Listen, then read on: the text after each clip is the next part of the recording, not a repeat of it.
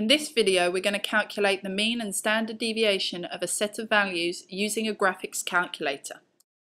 We're going to use a set of data showing the length of leaves that were grown in the shade and the sun as seen in this table. Click on the Stat button at the top of the calculator after turning it on.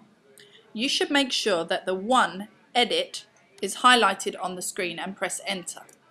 This brings you up with a table, and we can enter the data for the shade leaves in column L1 and then the data for the sun leaves in column L2 as shown.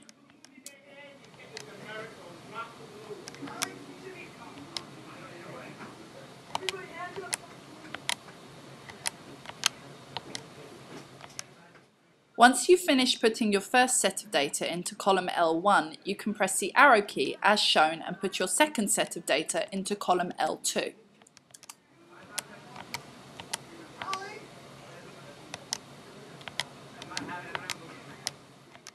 Once you have finished entering your data, press the Stat button again and then press the right arrow to go to Calc. You want to make sure that the 1 VAR Stats is highlighted and then press Enter.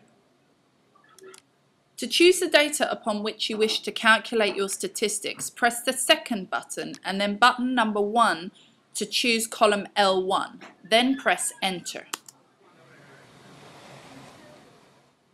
On the screen you should now see a set of statistics, including the mean, which is denoted by the X with a bar at the top, 4.54, and the standard deviation denoted by the SX, which is the sample standard deviation, the one you are most likely to use when working in biology. In order to get the same statistics for your second column of data, go back to Stat, select Calculate again, select the 1 VAR Stats, but this time press the second button and number 2 to indicate the second column of data. Once again, you will see a set of statistics, the mean at 4.45 and the standard deviation SX at 3.67. As a reminder, here are the steps to calculating mean and standard deviation on a graphics calculator.